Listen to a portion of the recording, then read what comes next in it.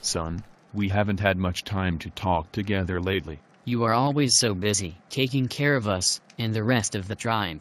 I know. I think my schedule should slow down after the big hunt, during the upcoming fall equinox. Great.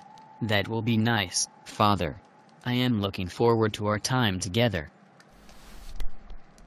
Some strange events have transpired in my life lately, and I am feeling quite compelled to pass on some important advice to you. Father, I am always ready to hear your words of wisdom.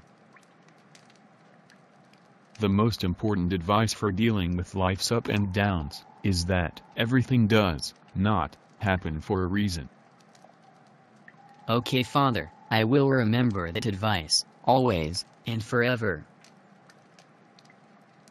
You know, Father, there isn't always a cause to every action or reaction. The effects and events may be completely random.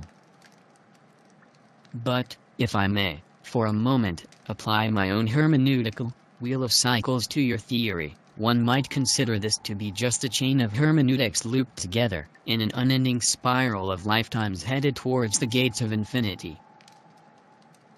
Be careful. Sounds like you have arrived at a pretty solid theory there. Yep.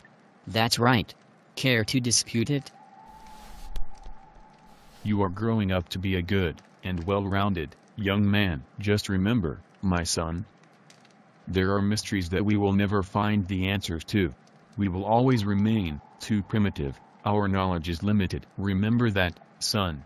File it away in your memory banks, for good. Roger that, Father.